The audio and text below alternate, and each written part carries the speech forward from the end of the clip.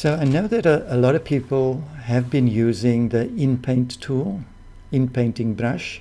If you are in, let's take you back to InDesigner. Say you are in, if you are in InDesigner and you want to do the Inpaint brush, which is similar to, if you've come from the Photoshop world, it is the context aware fill, which has some sort of basic things, and the finish of it is not that nice and smooth as far as I'm concerned. That's just very subjective personal opinion. However, the Inpainting brush inside Affinity Photo takes things just to the next level, and I'll show you what I mean by it. So if I want to remove this name and here, and you know, maybe these elements and the Allergiant, I'll leave that in there. How do I go about it? I can go File, Edit in Photo, go into Photo, and I'm sitting with the file here.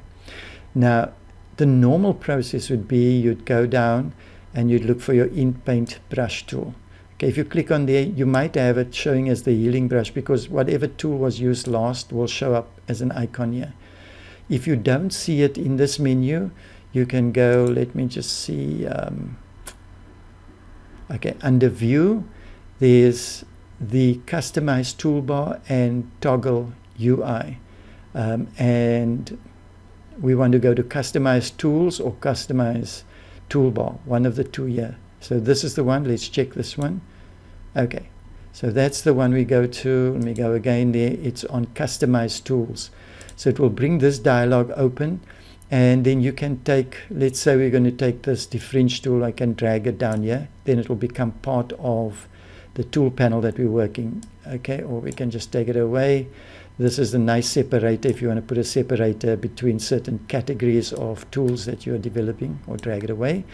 And at the bottom here, you can select how many of these tool columns you want to have visible. I prefer just using 2. If you put it at 1, then they all run all down the side here. Okay, so we'll go on to 2, and I'll just close that. But if you don't have that Inpainting brush, then that's how you can go get it. You'll go View, Customize Tools, and then drag the relevant one across. Okay, so this is usually how it's done. We go to Inpainting, and with the Inpainting, I have the ability to change the size of the circle affecting, or I can use the square brackets to do its thing. Then you have all these other settings, the opacity. It's just going to mean the effect that you're going to apply. If you change the opacity, will be diminished by whichever percent. The flow, the hardness, the edges sort of thing. So if I go to an edge that's down over there, it will have a softer edge when it's busy doing its marking of the area. Okay, but I'll leave everything at 100%. So if the normal way of doing it is we'll come onto the layer, and I would go and paint this area, and it would do an Inpainting for me, and it does it pretty well. Okay, so we go there and we come there. Okay, it's pulling that in. So this is the kind of way, you know, we do all these painting of these areas. If you're going to do a biggish area, you can see here now the clouds have sort of cut through here because we're grabbing bigger areas. So if I go back there, see how it's beautifully re-established the clouds there. And this is how we'd go through the process. However, we get to a point now, the usual workflow before used to be you go Control-J, create another duplicate layer, and because you don't want to destroy the original, and then you flip between it to see what you were doing at the bottom. This could be the way that you could use the Inpaint tool, but I'm going to show you a much better way, which is a non-destructive way, which to my knowledge, Affinity range is the only one that has this. Well, they have brilliant other tools. If you come here to their live filters, these are all non-destructive. And I think the power of the Affinity tools, the Affinity range of products, is that they are building this whole non-destructive ecosystem in your tool set, so that you have the flexibility of moving in between. So this is what we commonly would be aware of. We've removed the thing, and now we either go to reference an old photo, or if we want to bring anything back, it's going to be undo, undo, undo. Okay, I'm going to just move the history palette tool right back to its original and switch this lock off. So we have this layer. So How is it different in Affinity Photo? Let's get into that.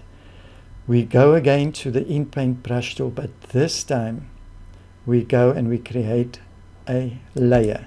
We have another pixel layer, and let me just call this chip, because I am going to remove the chip from using this layer. How is that possible even?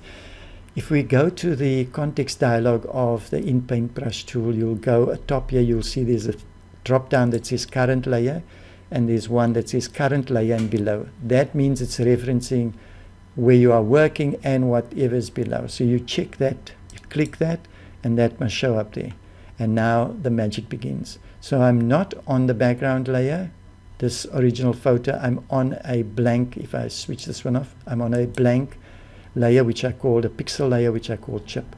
But now, because I have this set here for my Inpainting brush tool, look what happens. I still go and it looks all the same. Boom, Bob's your uncle, and it's gone. But is it really gone? If I go here now and I switch this layer off, there, it's still there. So this is totally non-destructive. How are they able to do that? I'm going to switch the background layer off, and you'll see what's happened. So when you created a new layer and you chose current layer and below, when you use the Inpaint brush tool, it painted into that selection area the awareness of what was around and placed this over the original photo. So if I have to go here now and I select, can you see what's happened?